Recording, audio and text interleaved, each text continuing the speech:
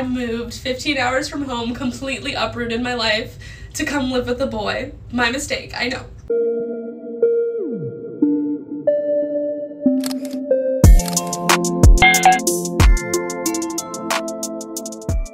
Hey guys, it's your girl Cece. Welcome back again to another video. I trust you guys are doing great as always.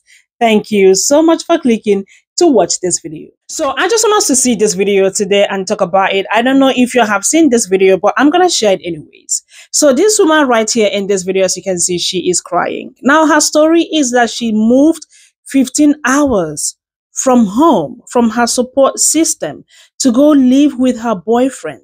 Now, 1 month into living together, the boyfriend told her that he is in love with another girl.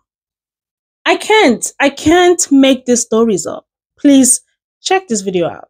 Good morning, y'all. Today is going to be a very hard day for me because I moved 15 hours from home, completely uprooted my life to come live with a boy. My mistake, I know.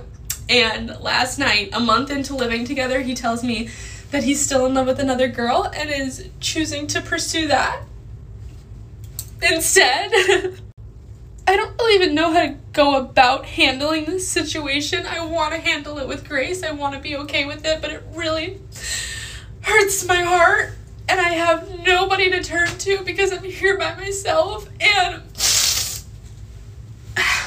ooh, I know my life will go forward. I know this is not end all be all.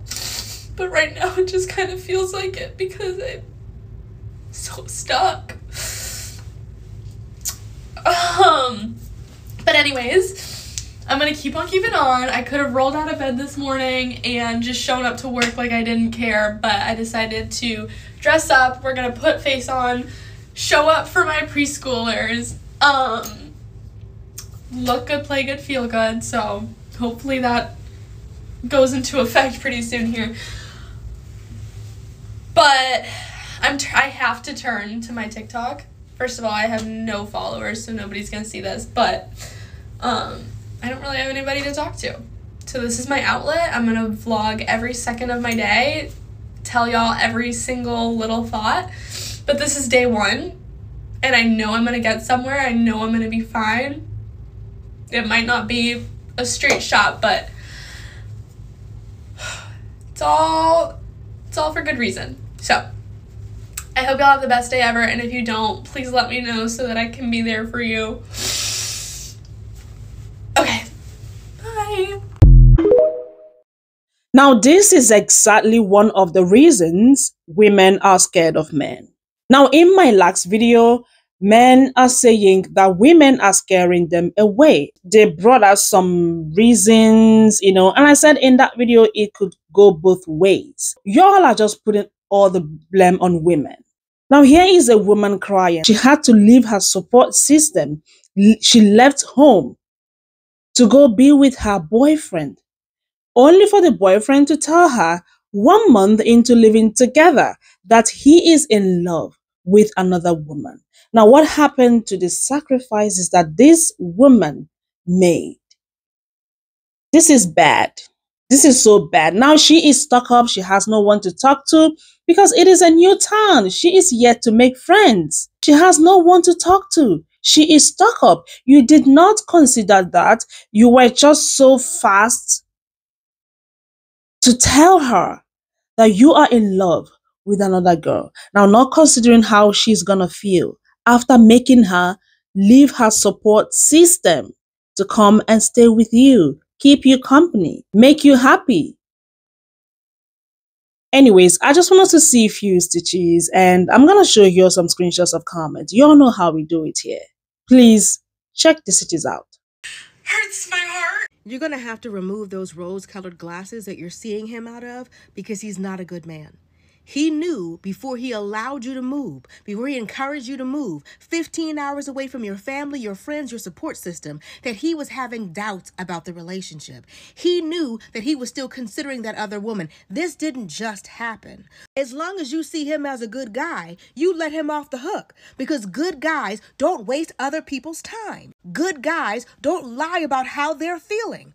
Good guys don't allow somebody to only be 4 weeks into moving to a new city and state to be like, you know what, this isn't working. If he tries it out with her and realizes that it doesn't work, and he realizes that the grass isn't greener on the other side, he's going to come crawling back begging for a second chance. But you never let a man tell you he doesn't want you more than once. So when he leaves, don't just close the door, nail it shut. You deserve a man who is sure about you, a man who is delicate and careful with your heart. He was negligent. That proves to you that he did not deserve you, not now and not then. A month into living together, he tells me that he's still in love with another girl and is choosing. Whatever you do, don't let him back in. It's that simple, because he's going to come back to you. He's going to call you, baby, I miss you. No. Hang up the phone. Block his number. Block him on Instagram, on Facebook, on Snapchat, on the X. Block him on freaking everything. Block his number. Don't accept text messages. Don't listen to his voicemails. Nothing. Because he does not deserve you. Sorry, my hair is awful because I just got out of the shower. He does not deserve you. He does not deserve you. You are too sweet, too obviously beautiful, too obviously kind to be with a jerk like that. And all you're doing is you're so, you don't realize how lucky you are. If you would have stayed with him longer and longer and longer, that relationship would have went nowhere, and you would have been in a what I call a stale relationship. It would drag and drag and drag and drag until all of his true colors showed. It would still drag after that until you finally look at all the time you've wasted with a jerk, and then you're going to feel awful about yourself. Please, I beg you, with all my heart, don't ever go back to him. And do that for you. And you know what? If she does take him, if this girl he wants to pursue does take him, you're not giving her your good boyfriend. You're giving her your trash. That guy is trash. And men like him are trash, because he very well knew that he was going to pursue her after you moved in. Because what he was doing, and I promise from my whole heart, I promise you, he was already talking to her, and he has already been pursuing her the whole time y'all have been in a relationship. And now he knows he has a chance. So what he didn't want to do was stay single while he was pursuing her in case she turned him down. So you were the backup plan. And you were not that unworthy enough to be a backup plan. You were so worthy for all the love in the world. Trust me. And he is not worthy for you. A man like that is not worthy for you. I've been in a relationship like that, and I felt when my now ex, we'll call him Chris, was pursuing other girls while we were in a relationship. I felt it, and he still would not break up with me. And I would try to break up with him, and he'd be like, no, we're not. I'm not breaking up with you, I'm sorry. Nuh-uh. And it was like really weird until I met my now husband, who saved me from that, and now I'm in a happy, healthy relationship where I'm happily married and we go to church together and all that stuff. But just trust me, you don't need a guy like that. You don't need a guy that is unworthy of you. And a man like that is unworthy of anyone. And this girl he's pursuing, this girl that he's probably going to end up dating for a while, he's going to get bored of her too. Because a man like that can't settle. Because a man like that wants something so specific, and he's not even worthy of it. Just move on. You deserve better. What you need to do is make yourself happy. Make you happy without the need of a man. And once you can make yourself happy, then get a man involved in your life. Because you already take care of yourself. Find a man that's taking care of himself, and just make life easier on each other. I say this with all my girl love for you, and for all my girl love for any girls watching this. You don't deserve a man like that. Come live with the boy. My mistake, I know. And I'm really sorry about that, because that is beyond shitty. But I keep seeing comments saying, immediately leave, ghost him, grieve in private, never let them see you hurting. And you know what? I used to think this was the move, but now I know men. They truly do not care. So they're not going to learn any lesson. They're not going to know that you're upset. They're going to think that's okay. And while we aren't training them, because that's not our responsibility, you need to grieve to him. You need to direct your anger, your frustration, your upset to the right person.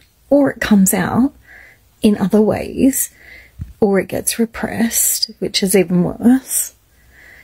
Yell and scream. Maybe not yell and scream, but, you know, yell and scream and get it out to him. Cry to him. We always run to our girlfriends and cry to our girlfriends, and we never tell them what's upsetting us. And I believe that is what's creating this cycle of no accountability. They don't have any accountability. I don't know if they are that dense that they think when we don't react, we aren't feeling it. But because they're men, we are all taught not to show them how we feel, because then we're labeled as crazy. Be crazy. If they've hurt you, show them they've hurt you. Don't move out immediately. He wants to pursue that woman. Okay, live in that house as a flatmate till you've got your shiz organised. Do not put yourself out. You've already put yourself out enough. You moved it. I know it's hard. I know you're upset. Cry in front of him. Burst out into tears in front of him if that's what you feel like doing. Like, I get the whole don't have that conversation with him because he's not listening, and yeah, you don't have to have a conversation, but just in the middle of your breakfast, act like he's not there. If you feel like bursting into tears, burst into tears. Let him see what he has done. I think we need to start letting men see the damage that they cause. And it probably won't stop them, but it might make them think a little bit before they do it again. But how many times do you think he's done that to a woman? I don't think it's the first. If he just casually comes in and goes, I've decided to pursue somebody else. He also did that to you because of your kind, loving nature, and he knew you would cop it on the chin. So you immediately moving your stuff out, going to a hotel room, etc., etc., is just proving his point that he chose the right person to F over because he knew you weren't going to do anything back. I get when they cheat, you disappear forever. Like, for instance, if you're married, you find out they're cheating, you just disappear. A woman moved an entire house. That's genius. That's when you say nothing and you go. When they don't know that you know. Sure, unless you've got money together and you need to get money from them. But this situation, I'm like, I make it as hard as possible for him. Tell him, okay, well now you've got to find somewhere else. Do not pay for a hotel room. Tell him if he wants you to go and it is his problem now, he needs to pay for a hotel room until you find somewhere else for a month. Otherwise, guess where you live? Unfortunately, you live with him. Like, everyone's saying get a hotel room and just leave, and I'm like, do you know how expensive that's going to be? Like, she can't just get one for one night. It's going to be months to find a new place. Make it his problem. And the way to make it a man's problem is make his pockets hurt. Say to him, pay for my hotel room. I'm going to go to one tonight. You can at least pay for the night. I'm coming back. I don't know how long it'll take me to find a place, so there'll be no pursuing some other woman. Like, don't bring her back here because I'm going to fucking lose it if you bring her back here. So he can go on dates, but then he's going to get real upset that he can't bring her back, and maybe he won't do this to another woman. Like, I don't know, but he may learn something from the experience. I would be that man's karma. I would be like, the fuck you think I'm going to pack my shit and leave immediately at the drop of a hat when you've demanded, because you've just like decided in your little pea brain that you're going for somebody else? Like, you You now realize you knew you loved them the whole time, but you've got yourself into this mess and you're going to have to get yourself out. And I ain't just disappearing. There's no way. There's no, I don't think that's the move at all. The whole disappear, never speak to them again. Only if you hold all the cards, only if you've got all the money, only if the house is in your name, like that woman who moved a house. Yes, but only then. Like, only if, like, the lease is in your name, you move out, break the lease, never contact them again. Yeah, then do it. But if the lease is in his name, or you're both on the lease, you're just making it easy for them. Like, you really have to sort of, you know, play their game. And, I don't know, I just think the whole ghosting and never speaking again, it's not always the move. Like, everyone says this, don't send that paragraph. Nah, I'll send it. Like, I just had a dude say, oh, I just don't think you're interested. Like, I told him I had the flu, and he said he was going to take me on a date, but he did the whole, wanted to meet up quickly, he did the whole, just messaged me and was like, so you want to catch a movie? And I was like, where? Like, I wasn't going. I said, no, I've got stuff on. He couldn't handle that. And he's like, I've tried to meet up with you, and I just don't want to talk for a really long time. Blah, blah. No, you just want to get laid. Like, you just want to, and he said, oh, I don't think you're interested. I said, the irony of that, when I ask you what your favourite food is and you give me a one-word answer that was steak. I said, that could have been a whole conversation. You didn't ask me what I like to eat. You didn't tell me where you were, because you're probably on a date. I tell him, I just go, no, I didn't tell him the whole, you were probably on a date. I said, the irony of you saying, I'm not interested when you give me one-word answers. He didn't like that, because it's true, because I'm meant to chase him, I'm meant to put all the effort in. No, sir, I'm going to let you know, you put in no effort whatsoever. And he kept dangling the carrot of a date in front of me. He's going to pick me up and take me on this romantic date, he kept saying. And then he would literally at 7 p.m. at night be like, want to hang out? Like, no, he won't improve. He won't improve for the next person, because I didn't say, oh, you didn't properly take me on a date. I didn't say any of that. I just said the irony of me not being interested. And you give a one-word answer, bro. He'll still give a one-word answer to the next person. I ain't teaching him anything. That wasn't the real reason. But I was like, I'm not going to let you try to tell me I'm the problem. Go fuck yourself. You're the problem. You didn't put any effort in. And he would know that. He knows what he's doing. So saying it, the reason I say it is to let them know I'm not fucking stupid. That's what I'm saying. Let them know you're not fucking stupid and you're not a fucking pushover, and ghosting and not saying anything is pushover. Like, you have to tell the people that hurt you and fuck you over that they've hurt you, they fuck you over, and you ain't making it easy for them. They really should have thought about what they were doing and who they were dealing with before they started this BS. Like, this man has done this, as weird as it sounds, on purpose. Like, he knew that you would be loving and kind and get very upset. And like you said, I want to do it with grace. Don't have any grace. No grace. You have grace with people who deserve it. He doesn't deserve it. You have free range to just act however you feel. And that's important. Do whatever you feel. Stop repressing how we feel, because we might look crazy. They're going to tell everyone you're crazy anyway. If you were the nicest, kindest person, he's going to turn around, tell the woman that he loves that you were obsessed with him. You just rocked up one day and moved in. So maybe act on knowing that information. Because I swear, if he's that kind of man to do something like that to you, that's what he's going to tell people. Like, no grace. He don't deserve it.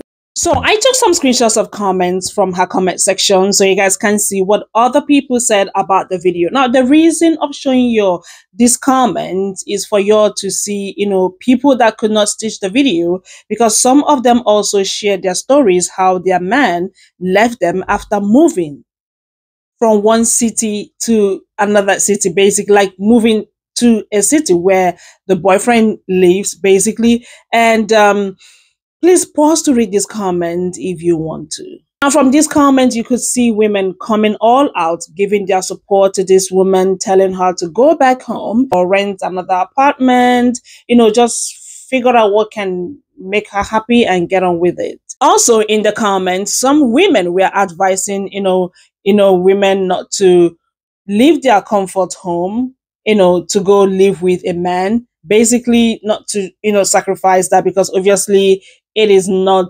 favoring them, because we have seen multiple videos, and from the comments, some women were sharing their stories. In my own opinion, this is very bad. He knew from the day one that he is not in love with this woman, and yet you made her leave her comfort zone. You made her leave her support system to come live with you. That is bad. Anyways, guys, I thought I should bring this video here. Let me know what you all think in the comments. Do you think this is what you can do? Can you make this sacrifice? Anyways, you guys, thank you all so much for watching. Don't forget to like this video, share, comment, and of course, come back for another video. I'm gonna see you all in my next one. Y'all be blessed. Bye.